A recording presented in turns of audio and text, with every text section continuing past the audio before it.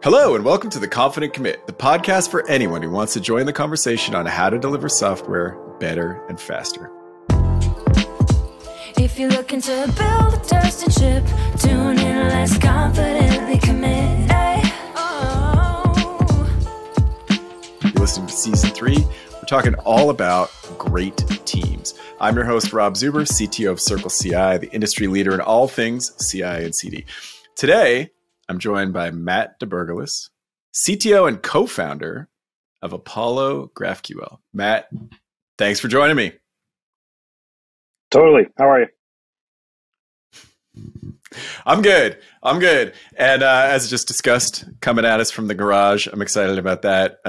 It's very comfortable looking space. I hope you're comfortable. Anyway, co-founder. So that, from a team perspective, that's always really exciting to me. I've done a bunch of startups. I've done very small, grown, and then I've worked in large orgs. And so I think that the whole growth cycle, kind of how you bring in your perspective, build your perspective, grow a culture around that. Like there's so much to explore about continuing to be great, as you go through that transition.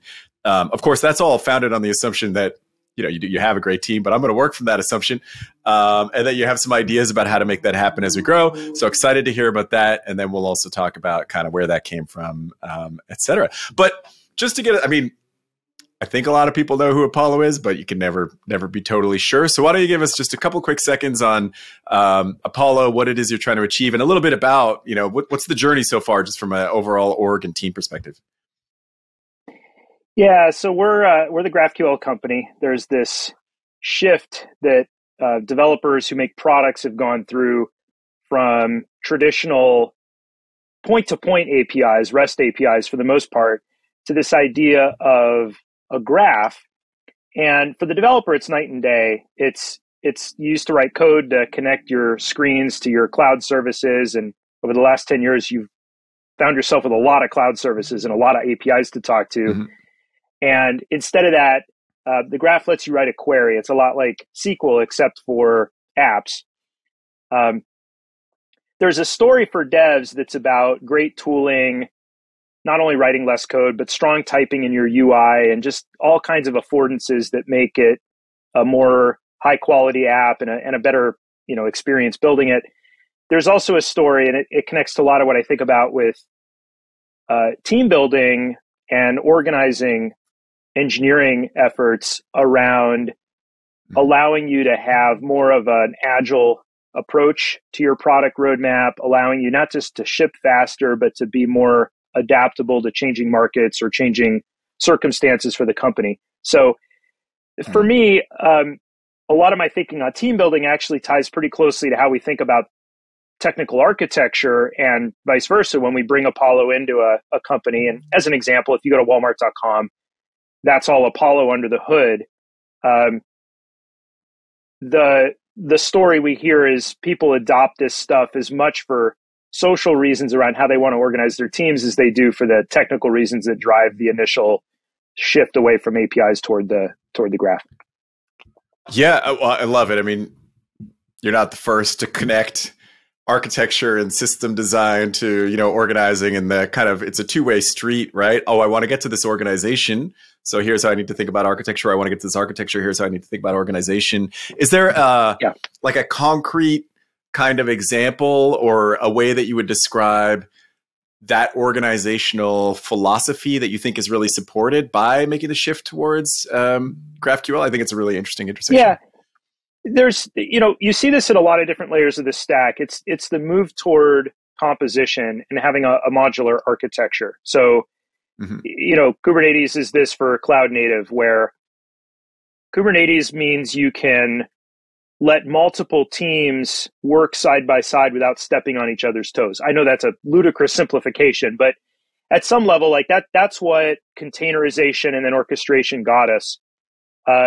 You see it in the UI. That's what React is. And in fact, Facebook built React specifically so that whatever it was, 1,000, UI developers could collaborate on a unified user experience, but working in parallel. And again, not stepping on each other's toes, right? And in the old days of jQuery, you put two components built, call them a component, but you you put two things built by two teams on the same screen and nothing works. The whole idea is you need a story for that. So that's what Graph is for your middle layer, for your APIs. If you think about APIs traditionally, you can't mess with someone else's API. You have no idea what it means to change a REST payload. That means you can't compose them. You can't test them in isolation, but then use them together in novel combinations. And, one example of this is think about M&A. You have all these examples of companies that had an architecture, but then acquired an adjacent company or a complementary business. And the whole point is some kind of synergy between the two. But you really need a strategy for how you can take advantage of moments like that. And so you end up with this story across all these parts of the stack of, and you said it, how do I get composability, but in an incremental way where I don't want to have to rewrite my whole stack or my whole app to get there. That's never going to work anymore. But day by day, I can move closer to this vision of having a foundation for not just shipping products, but an unknown tomorrow. One way I think about it is I think the VPN's job is one of the hardest in the building because you're under all this pressure to ship, and there's all kinds of things you might do to ship faster, but then you're also accountable for this longer term sort of positioning, right? Where imagine what it was like at a media company the day that Apple News got announced. They had no warning. But suddenly you need a new strategy for how you're going to be there. Or imagine what it was like when Alexa came out and everybody needed a voice strategy, or everybody wants an ML strategy now to integrate into the product. So somehow the engineering team needs to be set up to go faster than the competition, but also preserve flexibility so that you can react faster to something changing. And I think this trend toward modularity and then what that means for team design and responsibility and how you organize teams is one of the most interesting ones I've seen. Well, I think that's very true, and it leads to a really interesting connection. So if we go back, right, it's sort of mentioned being a founder. You've been doing Apollo for a long time, and I think startups inherently are good at what you're describing because you have no idea if your business even makes any sense, right? So of course you're super adaptable. There's a couple people and you're throwing ideas at the wall and you're kind of constantly changing, right. But then, you build, right? You find something that's working, you build on top of that. And it feels like it's all going really well at a much larger scale. And then, something significant shifts in the market. So tell me a little bit about that, I guess, that growth and what it is that you've done or how you think about growing and scaling the organization, but maintaining that agility that you're just describing. Like, you're not coming into a Walmart and saying, okay, now you need to rethink, right? You're not transitioning from one way of doing it to another way, but kind of growing up as a small company and trying to maintain that sort of sense of agility. How do you think about that? And how do you make sure that you build a team that maintains that?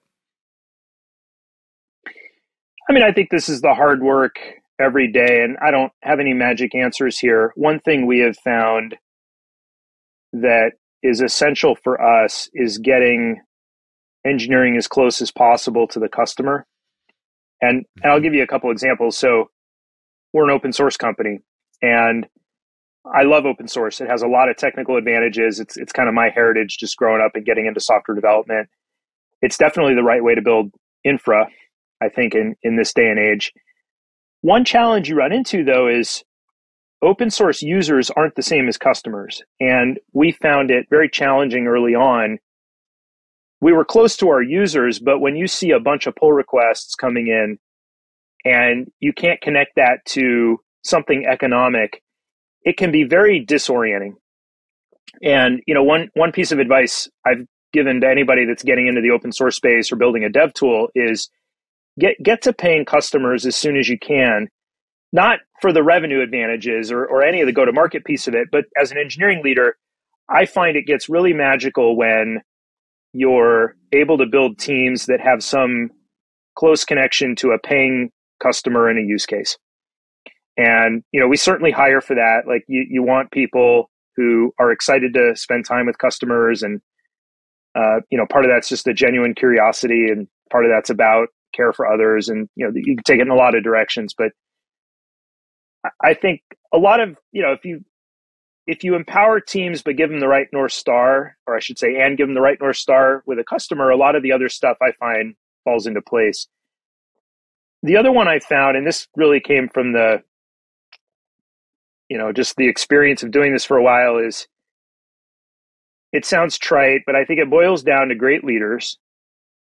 We've been through some pivots and some chapters of Apollo where it's not that we weren't sure, Rob. It's that we were sure it wasn't the right product. We were sure that we had to do something different. And at the end of the day, I think the only way you get from here to there with a team is with leadership that's committed to helping bring the team along. And I'll be honest, I don't know how to teach that. That's what you have to find in people. And we think really carefully about that, because I think for any startup, you kind of only get so many swings of the bat. Every time you hire somebody, you need those people to grow into the leaders, to be the kind of the innovative force and the cultural anchor for the company, especially at scale. And I think if I look back on, for example, how I spent my time early on, the time I spent on leadership development or hiring for that had a much higher ROI than maybe time spent on architectural choices. Or, they're both important, but turns out I think, one is necessary and the other one often follows from the first. And you've raised hiring a bunch in there as a topic, right? In building out a good team. How much of that is sort of what folks are bringing to the table? How much of it is the potential and what you believe you can grow in those folks? And then I guess, how do you invest in the latter? That's probably a lot of questions in one, but I guess what's the trade-off between this is sort of this person's already going to come in and lead versus I'm going to grow them into a leader. I see that potential. And for the latter, how do you invest in that? It's a conversation we've had a lot. One of the challenges of a startup is you don't have a lot of wall clock time for people to grow into certain things you need them to get done. On the other hand, a startup isn't necessarily the best place for someone who's done it for 20 years and just doesn't maybe have the energy, or they're a bit too, set in their ways or whatever it might be. We've found you need both, and you need the right balance. And a lot of this just gets into the team level tactics of how you fill individual slots. A lot of it's about taking bets in either direction and empowering managers and directors to take those bets and learn from them. And a lot of this just ultimately comes from the school of hard knocks, I guess. But, I have really come, and I'm biased in this way, I've really come to believe that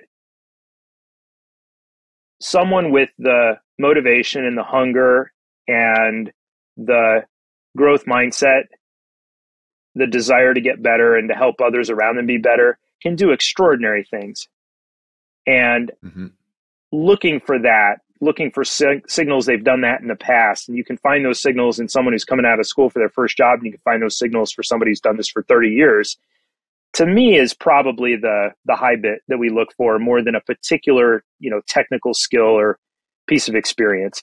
You've got to temper that, right? I've got to, I don't know, we have a lot of data in Druid, for example, at the moment. And there's just a certain amount of Druid knowledge that's awfully helpful at this stage. Just to give one example, but those cases are maybe less common than at least I would have thought coming into it. Got it. And as you mentioned sort of like this blend, right? I'm bringing in more experience, sort of more junior people who can learn and grow from them. Everybody's got this growth mindset. They've got potential. I've got people at different stages, maybe. Do you think about that at the team level? I'm thinking, well, let's pick engineering teams. We're both engineering leaders is a good place to start. But like or product and engineering, R&D, whatever, like a product team, we can call it whatever we want. Do you think, oh, okay, what does the roster look like right now? Let's go find someone who has, this particular place, or are you leaning more towards, if I bring in lots of good people, I can divide them up and make teams that are going to be great, and things will sort themselves out? Like, you're really thinking about what spot is open and what kind of person is going to fill that particular spot really well as part of a team? It's both. I think we've found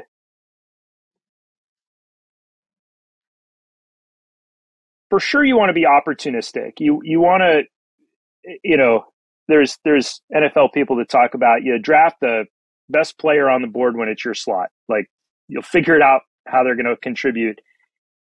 We've tried to do that in a lot of ways. So, for example, we've really emphasized more and more Rust as our language of choice for a lot of our core infrastructure that we build. And we've tried to learn how you can recruit out of that community, because there's a natural affinity and a network effect there. And if you tried to whiteboard out the team structure 6 months out and then identified all the slots, you miss out on so much stuff like that. Mm-hmm. The flip side, though, is the thing we found is really important is the rapport between the engineering manager and the person. People are not perfect spheres, and every manager has a different approach, a different personality, and we find that letting that drive a lot of the recruiting, at least in my experience, has worked really well. And yeah, it gives the teams a different kind of characteristic or personality, and sometimes you got to then evaluate, okay, there's a thing we want to fill in on the team that we don't have as much through that natural process. But on the whole, to me, it's a better way to do it. And so that's the Apollo way basically boils down to those two things. We try to get really thoughtful and strategic about recruiting, starting kind of at the sourcing level and just the mapping the landscape level, telling a good story publicly about the company, about the technology. I mean, how many open source companies where you can work on this stuff are there, and you get to sit with all these amazing companies that are using it? It's a great starting point for a conversation. But then really empowering managers to find the people that are going to work best for their team, and getting comfortable with the idea that that's as important as the theoretical fit with technical skill or seniority or whatever it may be. Yeah, well, absolutely. I mean, I think I'm kind of, whatever that is, I'm not in that bucket of like, let's just hire like the perfect technical person or whatever. Cause your point about growth and leadership, I mean, these things become much more important as you grow through your career, and you might find yourself with just someone who has some specific technical experience, but isn't going to, add anymore. But I really like the thinking, and I don't think there's any right answer. You sort of said the Apollo way, which is a great way of thinking about it. Like, this is how we've decided to do it. So let's be consistent and see how this works. And maybe we'll change our way over time, but let's at least have a way, right? Versus, well, I don't know, not, which usually leads to a mess when you don't have a shared philosophy of, I agree. Yeah, like a manager is going to say, this is the team that I'm going to try to build, or this is how I think about the team. This is who does well on this team. This is who doesn't, right? And it creates some advantages and some disadvantages. Yeah. Like, I think everything in org design is about deciding which things you want to optimize for, right? So one, for example, would be, what kind of mobility does that create for folks, right? Like, it's less if you have sort of more manager specific approaches. And I'm like, you know what? I don't like working on this part of the engine anymore. I want to go work on this, totally different part of the business. Then an engineering manager over there might say, well, maybe that person's not so great for my team. Or maybe that's a great growth opportunity. You're going to go do something very different and learn from someone different. So, well, you're already agreeing. I'm not sure that I had much of a deeper question about that one, but I'll how just does say that we work? do it with teams too. People move teams, but the other big thing we've found is teams have an identity, and there's a working relationship that develops. We try to keep the mission that a team is focused on pretty flexible. And there's some limits to this, but the teams can, the more that teams are themselves agile and can shift from one part of the product to another, and we found that's super helpful. We've been shipping a lot more cloud-based infrastructure of late, for example, and this faults in a whole bunch around PLG and user onboarding and so on. Our heritage 2 years ago was open source that people loved and an enterprise go-to-market that made a lot of sense. So Yeah. it's a lot better that we were able to adapt with existing teams, but preserve all of that working relationship and the kind of team level operating system instead of having to hire from scratch for a lot of reasons. And that may not work for others. We find it also connects back to the, this whole philosophy of composability and modularity and what the graph lets you do. We try to live that ourselves. Mm-hmm. And one of the big advantages of that is that you end up needing less specialization on most teams than you might in a more traditional way of building software. A team, kind of from a technical point of view, is some slice of the product. It's got to reach all the way to users. Otherwise, there's no good way to understand the team's productivity and like what they're building. And they can't get good at the domain problem they're working on. And it's got to reach all the way back to the end of the stack so that they have ownership and accountability for what they're building. But if you've got that, it means they can actually tackle a lot of different facets of the product. And as the company needs change or as the strategy evolves, you're not faced with this really nasty question of how you're going to, jam round pegs into square holes. It all kind of lines up pretty nicely. And we just, it's like Legos. It clicks into place in a lot of different and sometimes unexpected ways. Right. Got it. Well, I'm a fan of the modularity, agility, and I think that that notion of the team being the unit, right, and therefore being able to move the team around to experiment in new areas or focus on things that matter to the business is great. If you can make that work, like there's probably far ranges of skill sets, maybe. That people are like, or maybe it's just interest. Like we as a team don't really want to go solve that problem right now. We will if that's what the business needs, but maybe there's a team that would be better suited and we could, And I think the other big trend is like less and less is that the case. Like a lot of that kind of stuff you can now buy. Think of all the, we don't have to run Kafka anymore. There's a company that'll give us Kafka by the byte.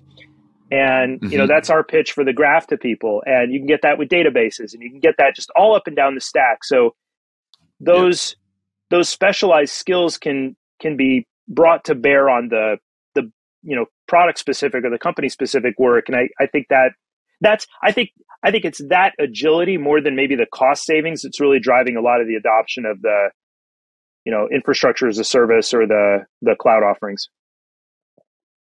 Absolutely. We could spend another hour just on that, but I'm going to keep it focused on teams. So I'm going to make the transition now to, I'd love to ask you for our team spotlight. Like, tell me about a team that you've worked on, and we have a rule. It can't be your current team. And I know you've been doing this for a long time, so you'll have to stretch, or maybe you have a sports team on the side that you play on. I don't know. It could be anything, right? But one of the greatest teams that you've worked on. And tell me how you knew it was great. Like, what was that moment where you were like, yeah, this is awesome. I want more of this. I have been doing this for a while. When I was in college, I joined a tiny little startup in Boston. It's called Orca Systems. We worked on memory interconnects.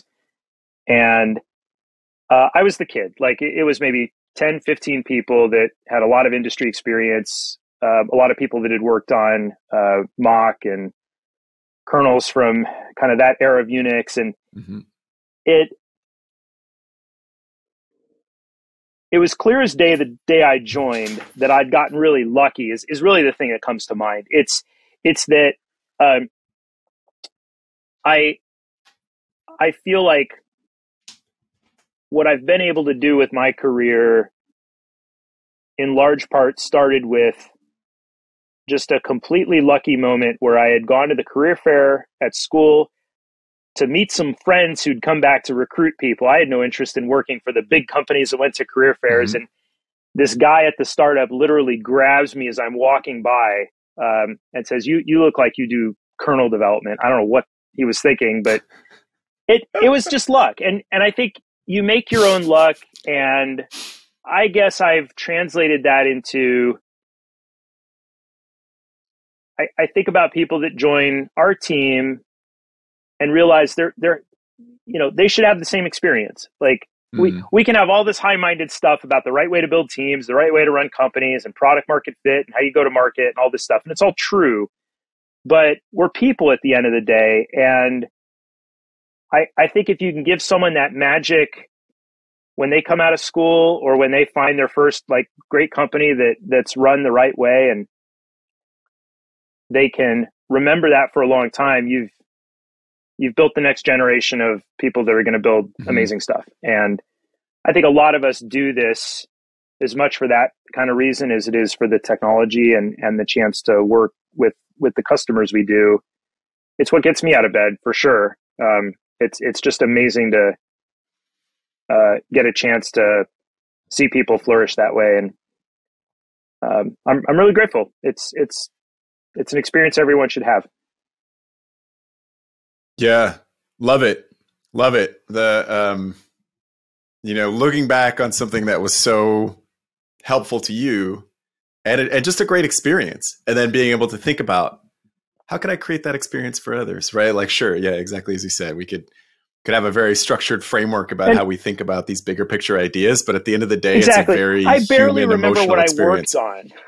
Yeah, I barely remember the technology. I mean, I could probably jot down some of it, but what I remember is just how it felt. I remember the camaraderie. I remember the respect, the confidence they had in me as a kid. And that's the thing that really sticks with you. So I just feel like that comes to culture and values and what you try to create. And it matters.